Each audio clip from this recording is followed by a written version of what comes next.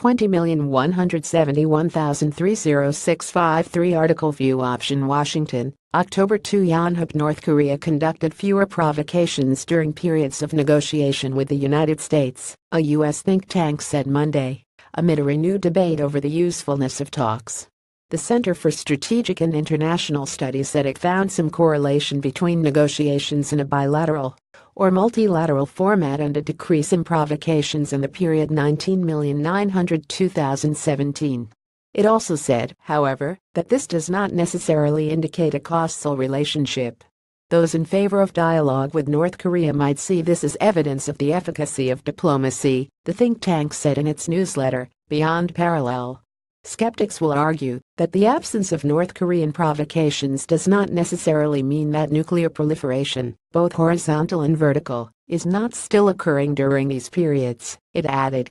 This compilation image shows an AFP file photo of U.S. President Donald Trump and North Korean leader Kim Jong-un. Yonhap still, diplomacy appeared to have a restraining effect on the frequency of provocations. In the period between January 1993 and July 1994, the U.S. and North Korea held 19 negotiation events over the regime's nuclear weapons program.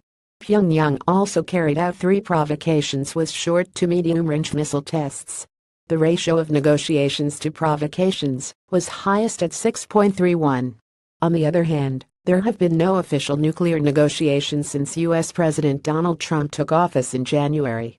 North Korea has also conducted at least 24 missile tests and 1 nuclear test in the period between February and September, reducing the ratio to 0.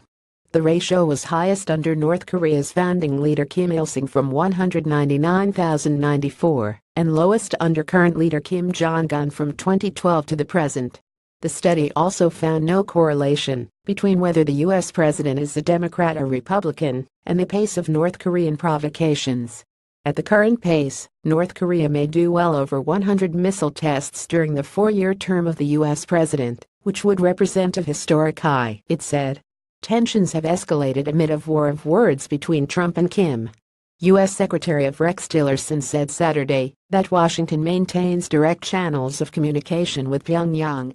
Trump shot down the remark a day later, saying Tillerson is wasting his time trying to negotiate with Little Rocket Man, a reference to Kim. Hake at ina.co.kren